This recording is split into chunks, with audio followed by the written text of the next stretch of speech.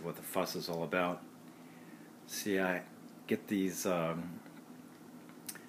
dried chicken breasts and divide them up. These 2 little bowls are for the 2 little dogs. They only get a half of one each, and I've already stripped them too to feed the cats, who come running as soon as I break out the chicken breast, dried chicken breast thing. This one's for Duchess, and they've all got peanut butter on them, because Duchess is kind of thin. Try to fatten her up or keep her fat. Well, not fat, but fit. And then I split one with peanut butter for Teddy and Sammy.